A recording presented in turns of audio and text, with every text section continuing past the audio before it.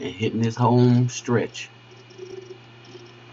After the assassination, Curtis says he followed and intimidated Strasser. After the assassination, Curtis said he was followed and intimidated by Strasser. Pepper writes.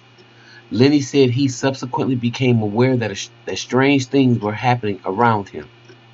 His gas was strangely turned on once when he was about to enter to his house. He had lit a cigarette, but as he opened the door, he smelled gas and quickly put out the cigarette. A strange Lincoln was occasionally parked across the street from his apartment. He was very frightened. One morning when the car was there, he got into his own car and quickly drove off, and the strange car pulled out and followed him. He managed to see the driver. Yes, it was Strasser.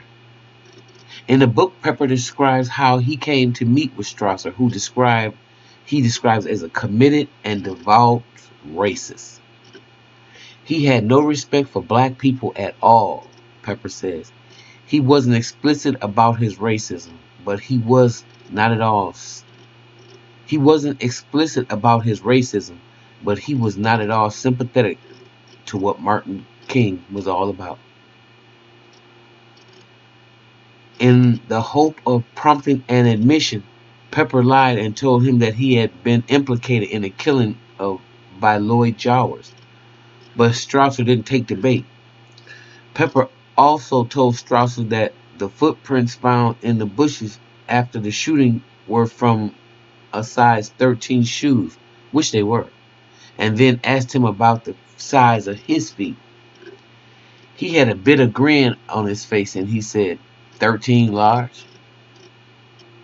Pepper also arranged to have a cab drive Nathan Whitlock, who Strasser knew, tell him that there was a good possibility that he, meaning Strasser, would be indicated for the shooting. He responded, "What are they going to indict me for? Something I did 30 years ago?"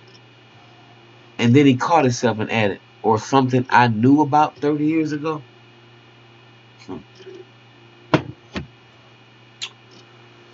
Okay.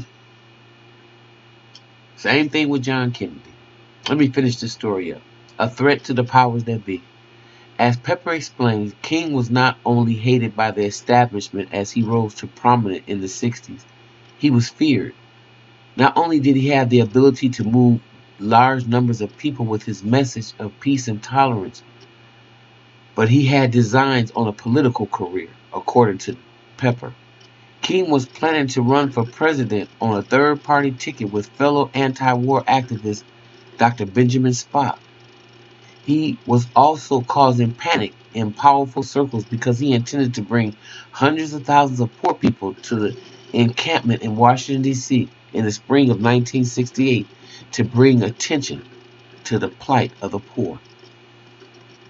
They were terrified that the anger level when the demonstrators were not going to get what they wanted was going to rise to such a point where Martin was going to lose control of that group, and that the more radical of them would take it over and they'd have a revolution, Pepper explains. They didn't have the troops to put it down. That was a real fear that the army had. And I think it was probably a justifiable fear. King would also have posed an increasing threat to the political establishment because he intended to become much more vocal in his opposition to the Vietnam War. He had been influenced by an article and photographs by Pepper called "The Children of Vietnam," which was published in Ramparts magazine in January of 1967 and later reprinted in a Look magazine. My ex-sister-in-law father used to shoot for Look magazine.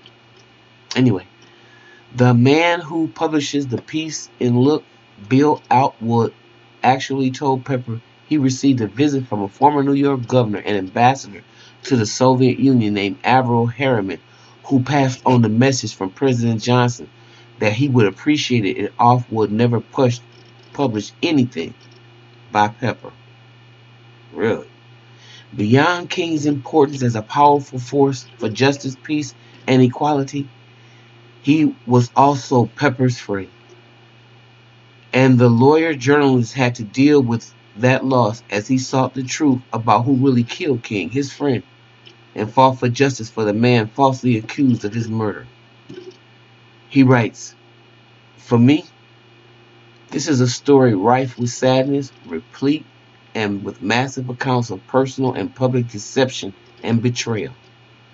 Its revelations and experiences have produced in the writer a depression stemming from an unavoidable confrontation with the depths to which human beings, even those subject to professional codes of ethics, have fallen.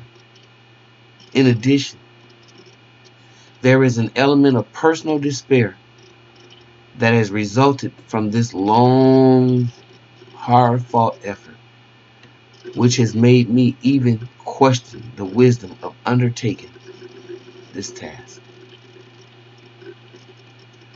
But he did undertake it, and we should all be grateful that he did. And again, the name of the book is The Plot to Kill King. I would suggest all of y'all get it. And you're going to find a lot of similarities between this and Who Killed the President of My Youth, John F. Kennedy. And both of these murders so helped shape and influence the way I see the world today. And to know and to see the cover-up of this nation that is still using these clandestine tactics today, and we still cannot understand that it's so much bigger than male, female, gender wars, who wants to be a racist and who doesn't. We have a government that is hell-bent on killing the truth, and that's no matter who brings it, whether they're white or whether they're black. And the objective is to stop us from uniting. In 1691, they divided a plan where they would call some of y'all white and some of us niggers now. Because before then, there was a relationship that we worked along side by side with one another, and we knew who the enemy was. It was the rich and the elitists, the 1%. But not anymore. Not anymore. Some of us have drank the Kool-Aid. And after hundreds and hundreds of years of conditioning, some of y'all minds are just freaking fucked. Oops.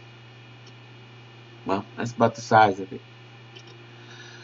But that's the end of that conspiracy, and I thought I'd do that because it's very important that I get that down, and it's really important that y'all really know that this man was not just I have a dream. And it's sickening that my brother has been relegated to I have a dream speech, because he was woke, and he was way more than a dream. The last thing he was talking about was going to Washington, D.C. and getting our check, because he knew how this country had given land grants to all kinds of Europeans coming over here, even though black people had worked and were promised 40 acres and a mule and got nothing. So he organized the poor people, black and white. And you see the result. But I believe that time is on the move again. And I believe that there's a great phenomenon moving in the air. It's almost like I can hear Phil Collins. And I've been waiting for this moment all my life. Oh Lord. And can't you feel it coming in the edge of night? Yeah. I'm telling you. I feel it. But like a great idea whose time has come, it is time. It's time for y'all to deal with the truth and figure out how we gonna go from here. Alright, family. With that being said, if you like what you hear, please subscribe. Share. And I'll see you in the next video. Bye-bye.